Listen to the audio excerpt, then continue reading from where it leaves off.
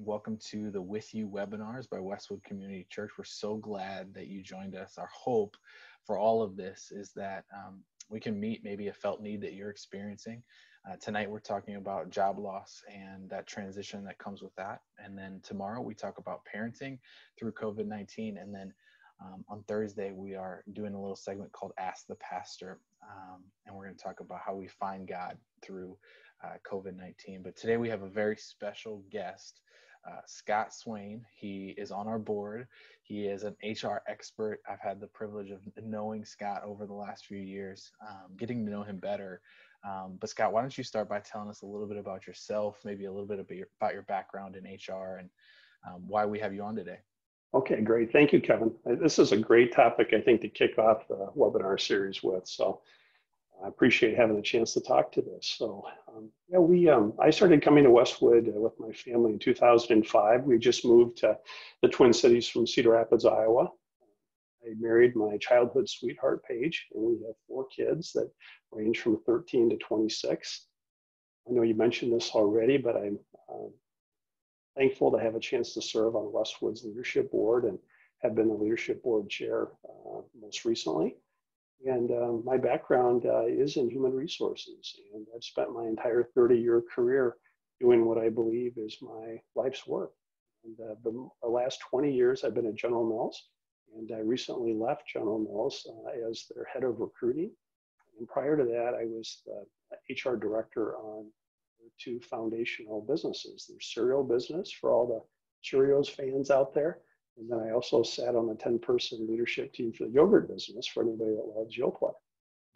Prior to that, I worked in the robotics industry as the head of HR for a couple of years for a company in Davenport, Iowa. And then I started my career in the pharmaceutical industry with Abbott Labs in Chicago and San Francisco. And one of the things that's keeping me busy right now is in January, I opened up my own LLC. So I'm the principal of a HR and leadership advisory firm called Billy Goat Consulting. That's awesome. Well, we're honored to have you on. You have a wealth of experience. I want to give people a little lay of the land as they navigate this interface called Zoom. So at the bottom of your screen, you'll see an opportunity. It says Q&A. Our hope for this is that it can be somewhat of a dialogue so that we're not just talking at you, but you can ask questions and bring up ideas that you have that maybe questions around the topic that Scott is covering at the given time, or something you'd like for us to kind of circle back to at the end. Feel free to submit your questions there. I can see all of those. I'll kind of host us as we navigate this and jump into it. But I think our hope is that we can bring some relevant topics to you as you kind of navigate maybe a season where you've lost a job, maybe you know someone who has, or you're just kind of curious about if it does happen, how can I prepare myself, or what can I begin to do now? And so, Scott, I thought a great place for us to start is this, simply like the response when someone hears that they lose their job, when you initially get that call into the office, there are so much that comes with it. How would you encourage someone? What would the first thing you would encourage them be to do? What would they do when they first hear that maybe they lost a job, or maybe they know somebody who did? Yeah, well, I think this is a great place to start because there's a lot of emotion in this. And whether you're that person that's hearing that news, or whether you're supporting somebody that's your spouse or a friend or neighbor that has recently heard that, or is maybe anxious that they could be hearing that in the near future. I do think that there's a grieving process that comes along with that. I think it's important just to acknowledge that right away, because here they're faced with a change, and that change is going to pull them away from their work friends, maybe a routine that they're used to in terms of a job they've had for a while. They're facing uncertainty and not knowing exactly where that's going to go. And so one of the first things I would just say is to really encourage people to maintain their confidence. This whole thing. I've worked with so many people that when they hear that news, it feels like such a judgment that's been placed on them by somebody else. And maybe it feels very personal and almost a commentary in terms of not just their work, but who they are. And I think that's one of the most important things that we can do as we help others through it, is to help focus on rebuilding that confidence and reminding them what makes them unique, what makes them special. We heard this at the leadership gathering not too long ago at Westwood, this idea of having a personal board of directors, and really encourage people to assemble something like that with, those people that know us best. They've been with us. They've seen us at our best times. They've seen us when we've gone through other challenges in life, and those are the type of people that can really uniquely and very authentically encourage us. And they also can give us some really good feedback and some really honest feedback that we can trust. And surrounding yourself with people like that, I think, is really important to kind of build that confidence and help us work through the emotions that are associated with receiving news like that. Yeah. One of the things as we were preparing, you and I, we talked about this, but we both have a unique experience. We both have been let go from a job, and I was 3 months into getting married, and my position got dissolved at the company that I was at, and we went through this process. It was almost like you shared a little bit about it, but I began to think back on all of the things over the last month or year or like length of time that I had been with that employer. And I began to evaluate all of those things. What did I do? Was there something I said? Was there something that I didn't do? And I think that is normal and healthy. And you've talked to me about the three typical stages that someone goes through when they lose a job. Could you talk a little bit more about that? Yeah, I'd be happy to, Kevin. And as you said, we have that in common, that this situation I faced in my career as well. Actually, when I left the robotics company that I was talking about before I joined General Mills, it was a situation where our business wasn't doing well, and I ultimately had to lead a corporate restructure that let the co-founder of the business go and let 20% of the workforce go. And the next day I had to fire myself. It was, it's just a very challenging situation that comes with that. But I do find that people tend to fall into one of three categories, and it's kind of on a continuum.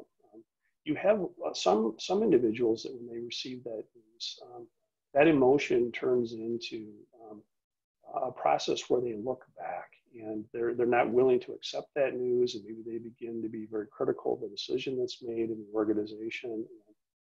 Their emotion and their energy is more towards looking back at the situation that's just happened to them. There's another category of folks that are almost just frozen in their place. They don't know what to do. They've maybe never experienced something like this. They feel the responsibility and the burden that comes with that, and they're not necessarily looking back, but they're also not really ready to start looking forward yet. And they really need somebody sometimes to help them to move forward. And some organizations will even provide an outplacement counselor or something like that could also supplement that personal board of directors. But then the best case scenario, whether you start there or whether you ultimately get there, is this place that is forward looking. It's really, it doesn't necessarily mean you agree with the decision that was made, but you're willing to accept that and to move forward, to be solution oriented and to start thinking about the possibilities and the opportunity. I remember when that happened for me at that robotics company. As you can imagine, a lot of people would say things like, "Oh, Scott, I'm so sorry to hear that, and how can I help and support you?" And those were very kind words that were shared. And at the same point, there were some people that actually said, "Congratulations! I couldn't be happier for you. You're a free agent. This is a chance for you to do something that you never maybe would have done otherwise. We can't wait to see how this turns out for you. You're going to be such a blessing for another organization. I can't wait to hear what comes next." And so how we respond to people in those situations can also maybe help them to move through that continuum as we go.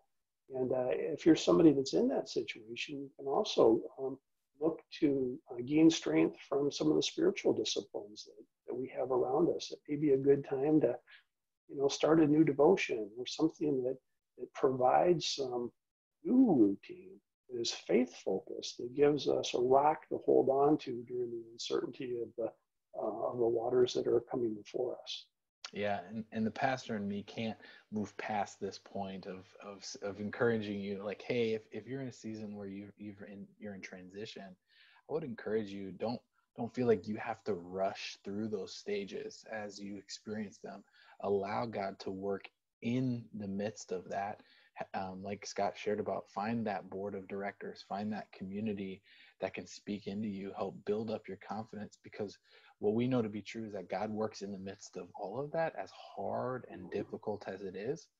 And what it allows us is to look back and see God's faithfulness. And so if we can be present in those moments, experience God and all that he has for us, man, there's no end to what we can see God do through it. So as the pastor, I have to encourage you to not rush through those stages, but allow God to work in the middle of them, and lean on him in that season. So Scott, somebody gets through to the stage where they're ready to move forward. They've kind of, maybe they've grieved, maybe they've kind of done what they need to do. What would you say is a great first step when they're ready to kind of start their search? What would you advise somebody in that place to do? I'm thinking of two things right now, Kevin. And the first one is something that isn't typically done, because many times when we hear that news, we want to jump right into action. And so it's not unusual to immediately update our resume or to immediately go out to the job posting sites and look for opportunity and begin to apply for those. And I really would encourage people to take a moment to step back before they jump right into that action and really define what it is that they are looking for. Because if we don't know what we're looking for, how will we know when we find it? And it takes me back to junior achievement when I was in elementary school. If anyone remembers that first grade curriculum that talked about the difference between a want and a need. And in today's terminology, maybe that is essential versus non-essential. But it's really picking those 3, 4, maybe 5 things that are really priorities for you in the job search process. And then being comfortable identifying those things that maybe would be nice to have, but are not a gotta have. So I'm going to try to bring this alive with some storytelling as we go tonight, Kevin. And when Paige and I were moving from Cedar Rapids, Iowa to Twin Cities 15 years ago, we were expecting our 4th child at the time. And it was our 6th relocation across the country. And we had a desire to get settled as quickly as we could. And so we went through that process with our home finding.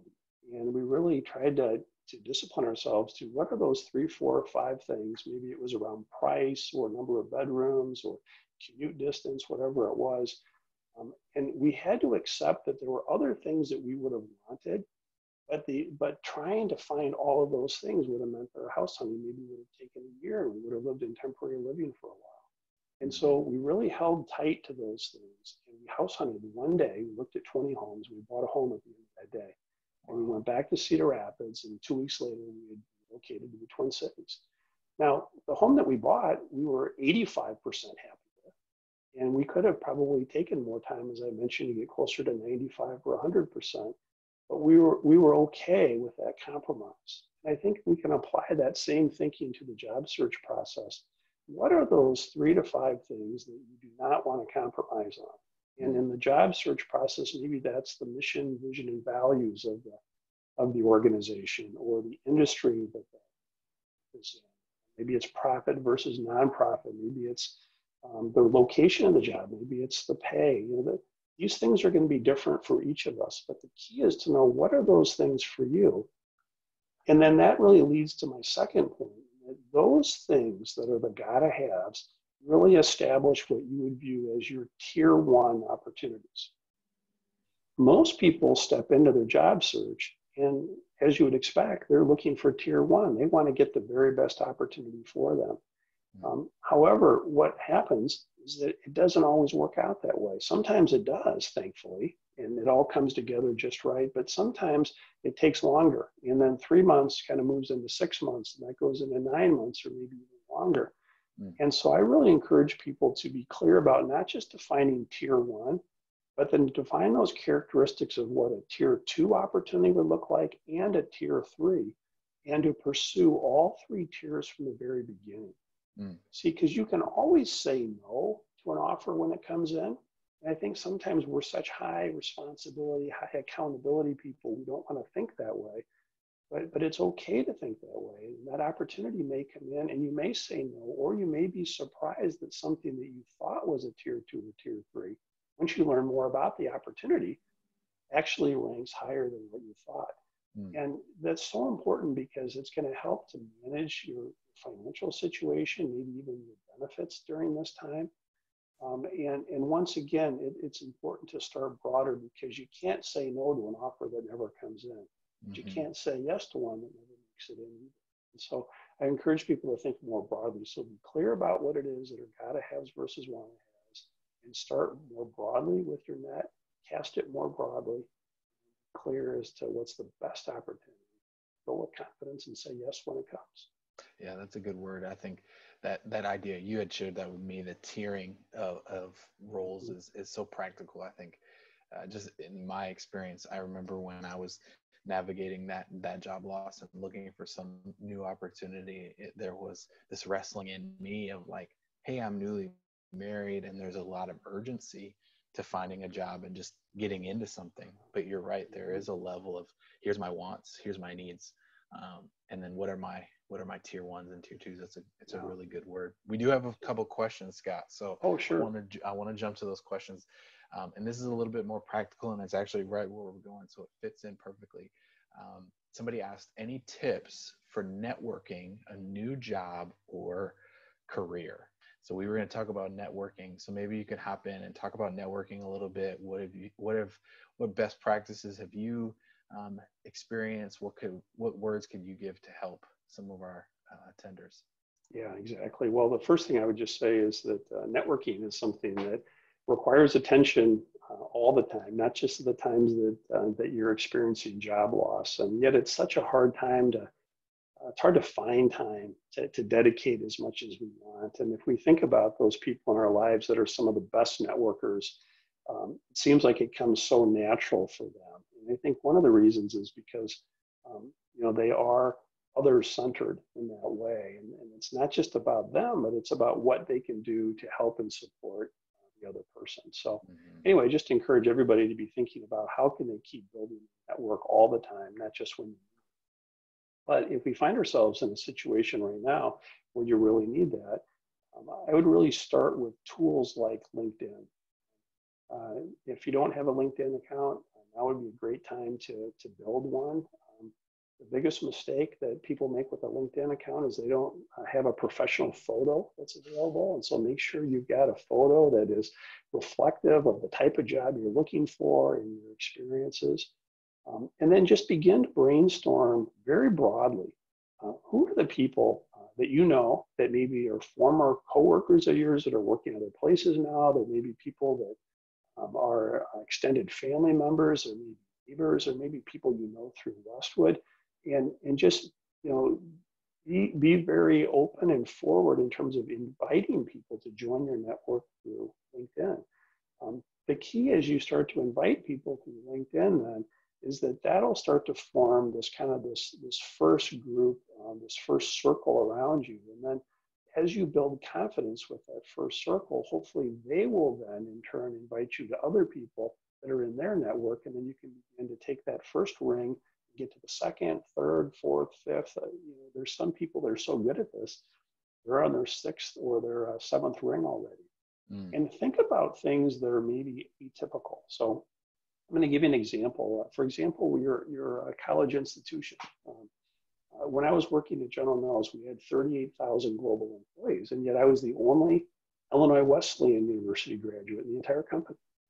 And, as you can imagine, as the person leading recruiting, how many thousands of emails or phone calls would come in every week from people that were interested in job opportunities. Do you think that if somebody from Illinois Wesleyan had reached out, that I would have prioritized that call back to a student or a graduate? Of course I would have. And so that's another way to think about as you're expanding your network, is look for people that have something in common with you. Maybe it's a community board that you've been on. Maybe it's through the school system, or just think as broadly as you can, because as other people can see themselves in your story, they're going to be more likely to personally respond to your note, maybe even give you some time so you can get to know them. And then as you build their confidence, hopefully they'll introduce you to other people. And so thinking about that more broadly, and it also leads me to my next point, and that's that as you begin to do this, it's going to begin, the multiplication of this is going to begin to explode on you. So having some type of a tracking mechanism, a spreadsheet, really important. You may not think you need it today, But when you have your first couple lines and those grow to 50 lines on your spreadsheet and then 100 to 150, having something that clearly identifies with an organization who your primary contact is, maybe doing a LinkedIn search to see who else in my network has worked or works there currently. So if you get invited to come in for an interview, you're not embarrassed in the lobby if somebody walks up and says, Scott, I haven't seen you in 10 years. Remember, you used to be my HR director, and you can't even remember their name. If you had done your research, you would have known there's a chance, maybe unlikely, there's a chance you could bump into them in the lobby. Mm-hmm. And it just doesn't throw you off your game and your focus for the job that you're interviewing for that day. So have that spreadsheet, include in there a comment section that you can put dates in. I applied for the job on this date. I'm interviewing on this date. Last heard from somebody on this date. And once again, that'll just help you to know what's the right cadence as to when to follow up so that not too much time goes by where you can elevate your name to the top of their inbox. But also, if they tell you they're not going to be able to get back to you until the 25th of this month, then you know that, let them be until the 25th. So you also don't become negative focus on your cadence process. And that spreadsheet can help with that. Yeah, that's super helpful. And we had talked about, and you mentioned this a little bit earlier, but that networking is also an opportunity for us as maybe Christ followers to live out this practice of blessed to be a blessing, that our opportunity to network is also an opportunity for us to bless someone else. Can you share a little bit more about that? Yeah, I'd be happy to, Kevin. Thanks for asking about that, by the way, because it's something that I think many times we experience in the process, and this is an uncomfortable process. Let's just acknowledge that. But most of us are not comfortable having focus on ourselves, making us the primary topic in a conversation. And so there's something about that feels very irregular.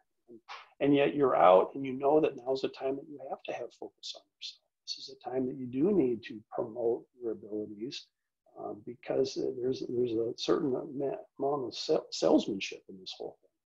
However, while you're out making these networking connections, you may be surprised and maybe even delighted what God has in store for you. I was on one not too long ago, and I was having coffee where I was getting advice from somebody, and it turned out that they had some excellent advice for me. But then as I started to listen to what was on their mind, they were faced with a pretty significant challenge, and to my surprise, I actually had a solution for it. It was somebody else that I'd recently met in my network. And I said, well, would this be helpful? And as I suggested that potential solution, it turned out it was exactly what that person needed. And so I connected those two individuals in the afternoon, and I walked away from that just with that inner smile, this feeling like, today wasn't about me. And that really felt good, that it was really about being a blessing for somebody else. And I think those are the moments, especially at times where we maybe need it the most, where God just gives us that little reminder that I'm right there with you. I'm right by your side.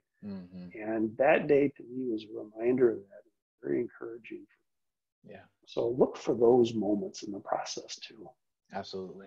Absolutely. Well, I want to keep us moving here. We have another question, and it's right in line with where we're going again. It says, what are some of the best resources for resume writing? And we've touched on this, LinkedIn profile cleanup. So you wanted to talk a little bit about resume creation and maybe updating your resume. Could you share a little bit about that? Yeah, I'd be happy to. The resume, it's such an interesting thing. It's a personal reflection of each of us as individuals.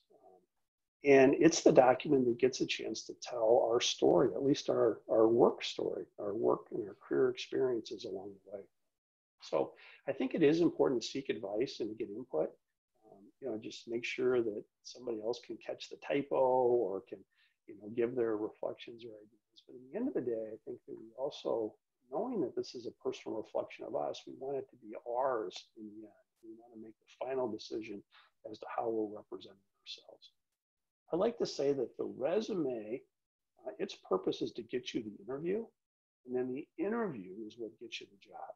So you want to say enough on your resume that it excites the person that's trying to learn about you and entices them to want to learn more.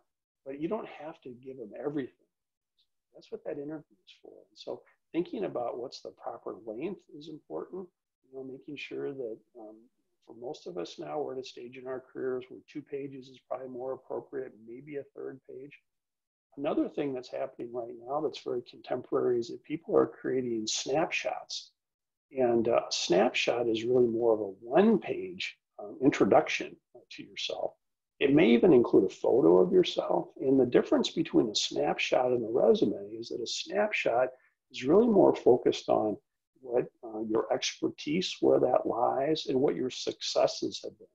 And it could be that introductory document that you then share with somebody that leads to the networking coffee, that then leads to the chance to share your resume, that then leads to the interview, that leads to the job. There are some sources out on the internet right now that can provide free resume critiques for you. I think there's some pros and cons with those. The pro is that you can submit your resume electronically, and usually within 24 to 48 hours, you'll get feedback on that, which will give you some new ways to think about maybe representing that information. One of the things that some maybe haven't been through yet is having your resume go through an applicant tracking system. And in today's world, there's probably a computer's reading your resume first, not a human being. And so they can put that through the applicant tracking system, these free resume critiques, to give you an idea of what spits out on the other end in terms of the words that you're using, and how does that represent you in the search against the job criteria for that position. Now, the other side of it is that, even though the critique is free, many times there's something that's on the other end of that, and that's that they want to rewrite your resume at a fee. It could be $150, it could be $250, it could be $500. I was working with somebody a couple of weeks ago, and they had put the resume through that process, and it kind of intrigued me, so I thought I'd put my resume through it. And I got the results back in 24 hours, and believe it or not, 85% of the words were exactly the same in both of our reports, even though he was an accountant and I was an HR guy. And so, it told me that there was 15% value, but it made comments that were kind of designed to alarm me. It said, we can tell that a professional hasn't done your resume. And here, it was my resume, and somebody helped me with it who actually has more HR experience than I do. So, here, 65 years of HR experience wasn't apparently enough to get farther along. So, I'm not saying there's anything wrong with spending money on somebody to rewrite your resume or to evaluate and update your LinkedIn page for you. I think that could be money well spent. But you could also look to somebody in your network that maybe has expertise. They could maybe do that. And this is a time right now where we're all trying to come together and support each other. You may be able to find somebody that can do that in a way that you don't have to spend maybe some of that money that's in high demand right now because of the financial situation that you're in. Yeah, absolutely. I didn't even know that there were websites that you could submit your resume to. So I learned something on this webinar. There's a business model for everything, Kevin, yeah, I think, out there. Absolutely. I remember when I first graduated from college, and they always told us we had to have a 1-page resume. And so as I kind of walked through my first job and then ended up losing that job, I had gained a little bit of experience, and it stopped fitting on 1 page. And I was like, I have to get this on 1 page. So thanks for helping me out and letting me know that you can have multiple pages on your resume. Yeah, exactly. Wow, appreciate that. So we'll keep it moving here.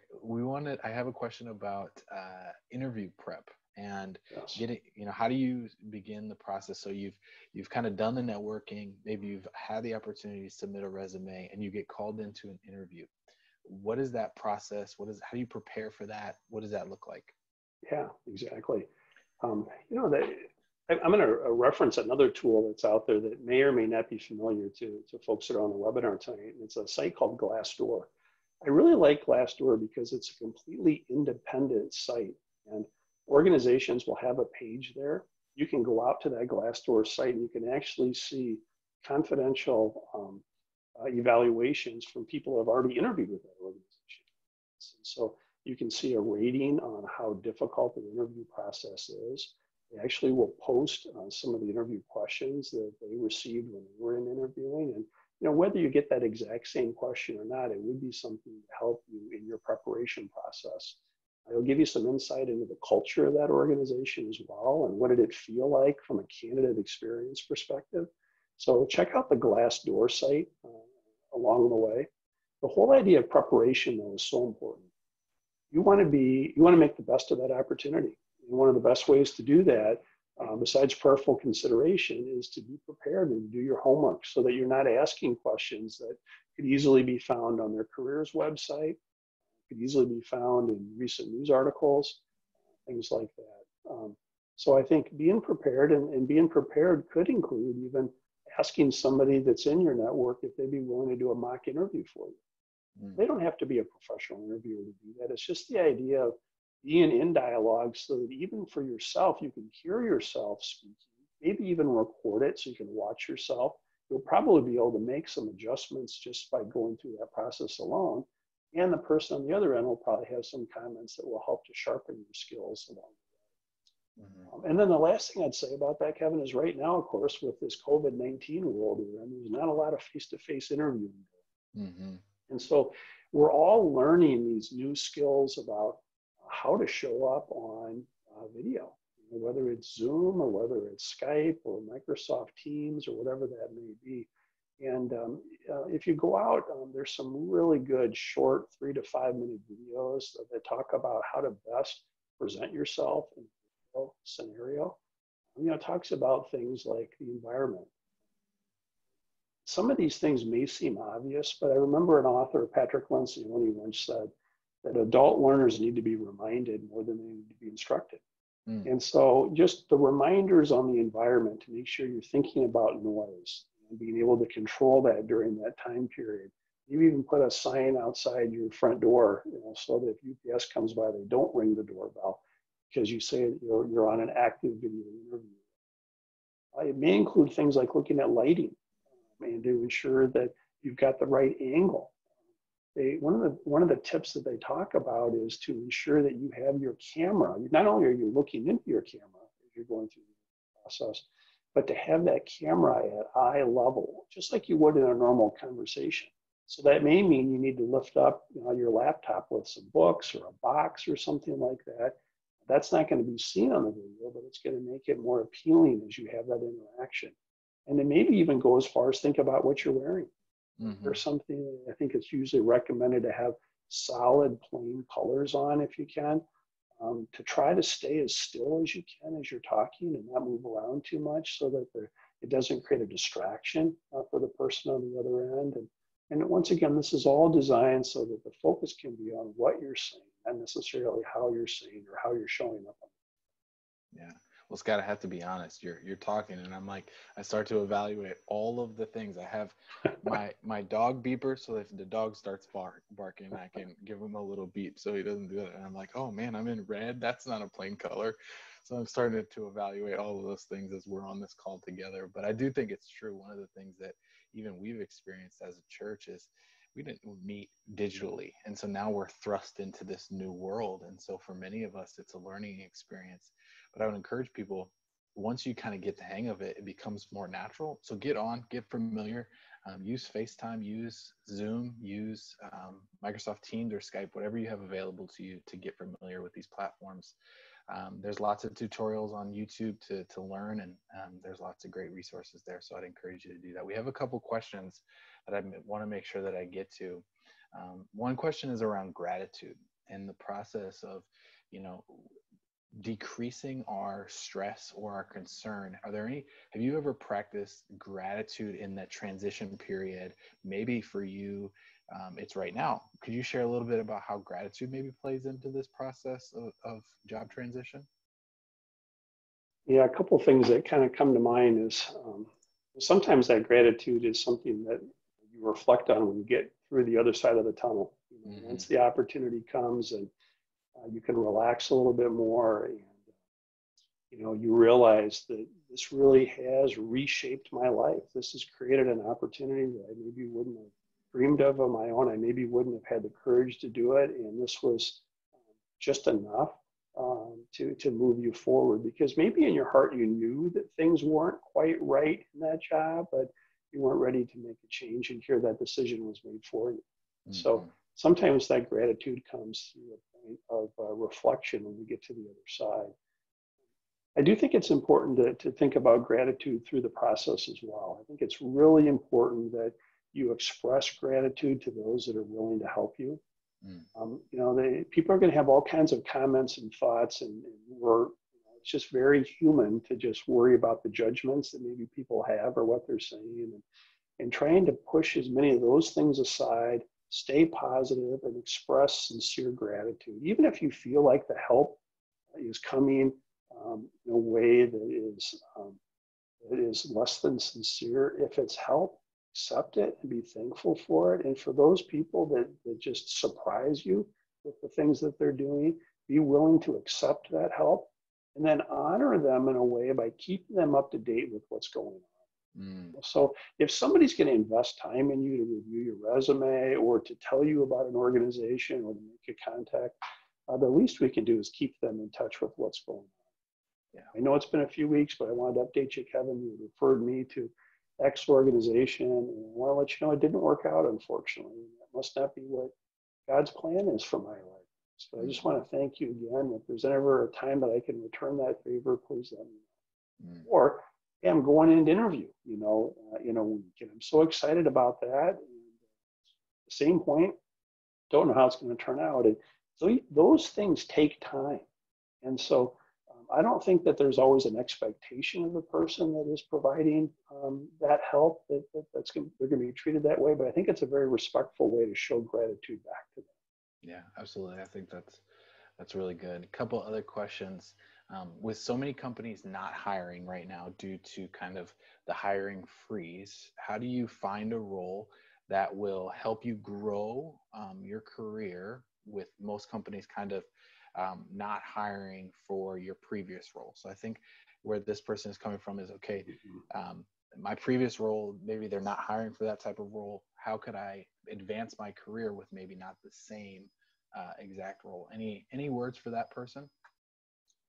It'd be helpful to know even more specifics about what that type of work that they're doing and those kinds of things. I think that there are some functions right now that going through a time like this, it's a reminder of those organizations that they maybe need to invest more in that because they're not getting what they need to manage through or lead through the crisis that they're in right now. So it's possible that some organizations actually are going to be have a new focus on hiring for those roles because of the circumstances we're in right now. That's not necessarily true for all functions, though. And there's a lot of articles that are available right now that kind of lay out some words that can feel uncomfortable when jobs and job categories are defined as essential and non-essential. I would encourage people to look at the industries that are really benefiting right now. So if you're a place like Amazon right now, you probably can't hire enough people for what's going on. So looking at those businesses or those industries that are uniquely challenged right now, they may be a softer landing spot. And you may find that was an industry you hadn't considered before, but all of a sudden there's new learnings in there. As you're learning and you're going up a learning curve that you didn't have before. And so I would focus on industries and then organizations within those industries. And once again, I would utilize that network because you're going to have your own ideas about maybe where you could go, but your network's going to expand your thinking on that as you activate with that. That's good. One last question that we have is, it says, I'm 63, too old I'm 63. Is 63 too old? Excuse me. Is 63 too old to look for a career job?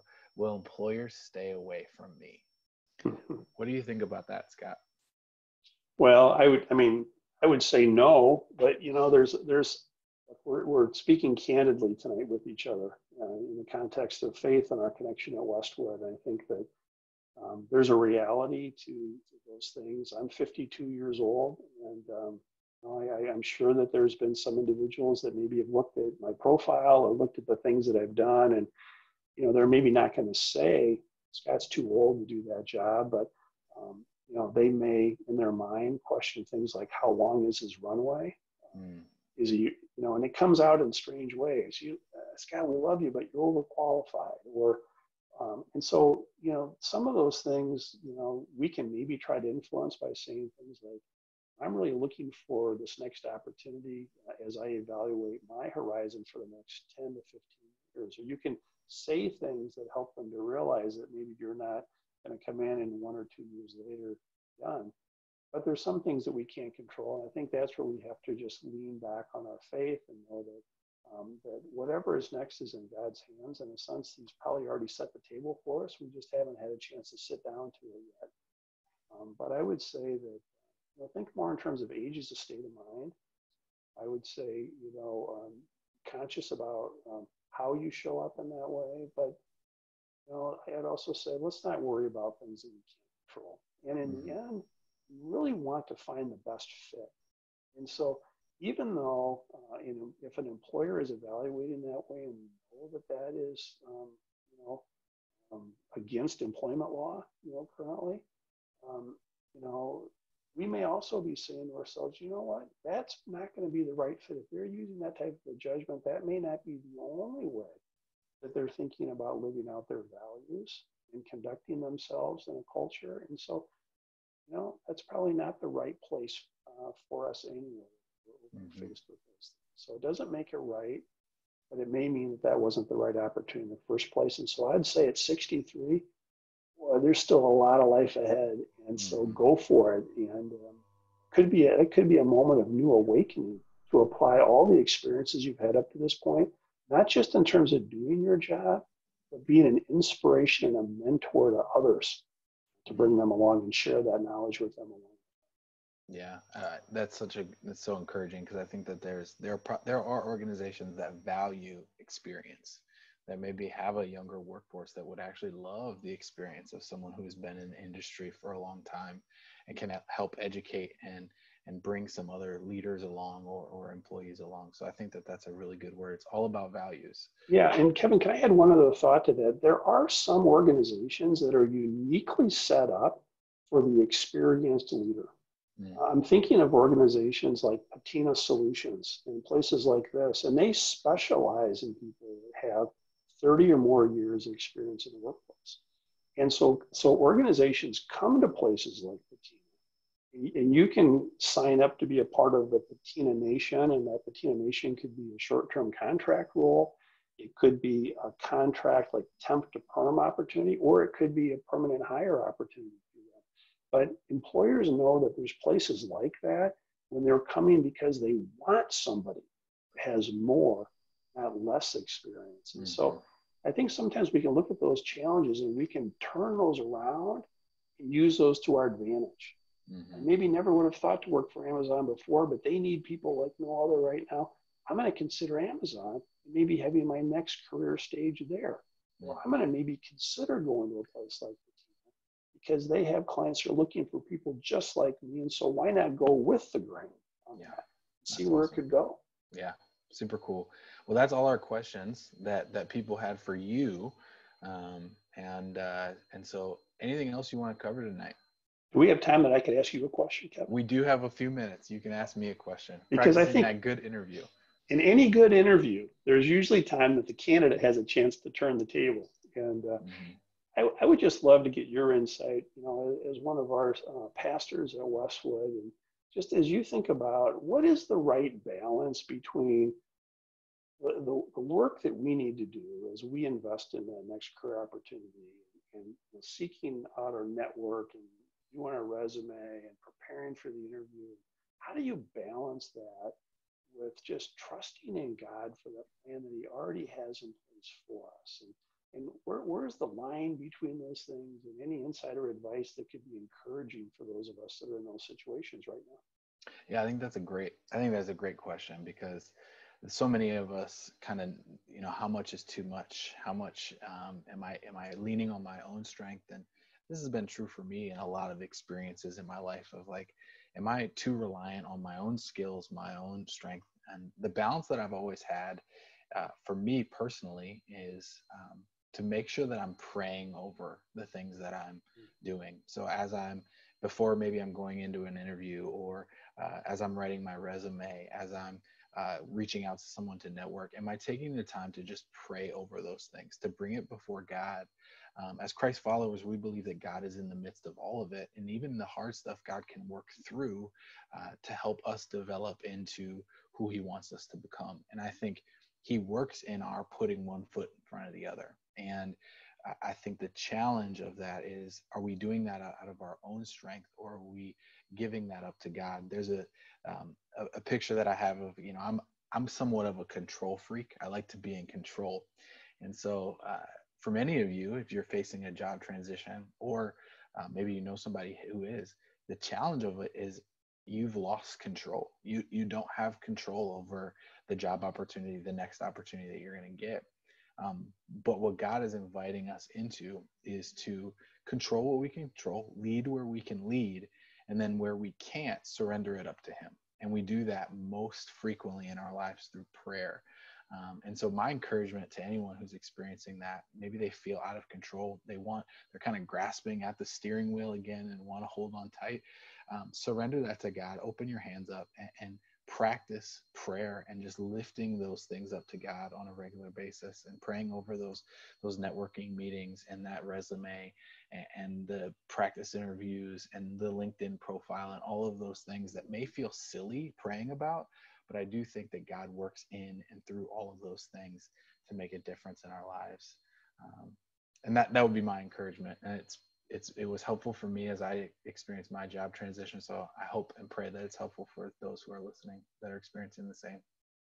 Good, thank you. Well, Scott, thank you so much for being on. We're 1 minute over, and I'm really grateful for you being on this webinar with us. Oh, thank you, Kevin. This has been great. And I just want to encourage everybody that is tuning in tonight, that especially for those of you that are finding yourself in that situation right now and facing uncertainty at this point. And I just want to give you the hope and the encouragement that you're going to get to the other side of this. And when you do, the experience that you're going through right now is going to refine you, and it's going to give you some insight. It's going to make you a stronger person and even a stronger coworker in the future as we support other people that maybe go through similar things down the line. The things we talked about tonight, they're not necessarily right or wrongs. And so there's a lot of gray area here. And so the things that I shared tonight was just one person's opinion. It's certainly informed by 30 years of human resources experience. But my hope is that there's at least one thing that each of you can pull away that you can apply right away to make a difference in whatever you're faced with tonight. So thank you for the opportunity. I really appreciate it. Yeah, absolutely. Well, I do want to close in prayer, but before we do that, I have a couple of invitations that I want to give you. This interview, this webinar will be recorded and posted on YouTube tomorrow, hopefully. And so if you have family members or friends or people in your network that could be, this could be a resource for them, feel free to share it, give it away.